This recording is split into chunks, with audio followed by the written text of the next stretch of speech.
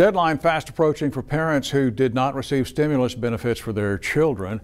Beneficiaries who didn't get that $500 dependent payment have until tomorrow, September 30th, to submit their information to the Internal Revenue Service.